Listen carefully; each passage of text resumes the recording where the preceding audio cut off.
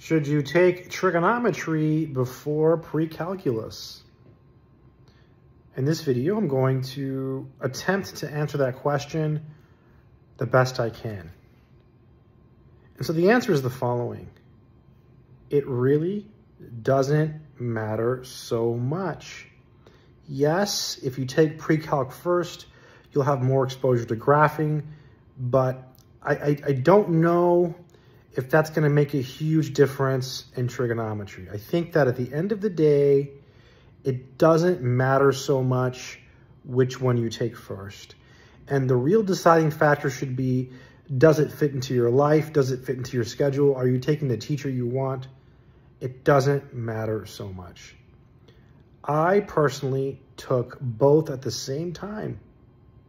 And I actually ended up doing better in trig, which is highly unusual. Most people do better in pre-calc. I thought I did better in pre-calc, but I did better in trig. So at the end of the day, it doesn't matter. Stay strong.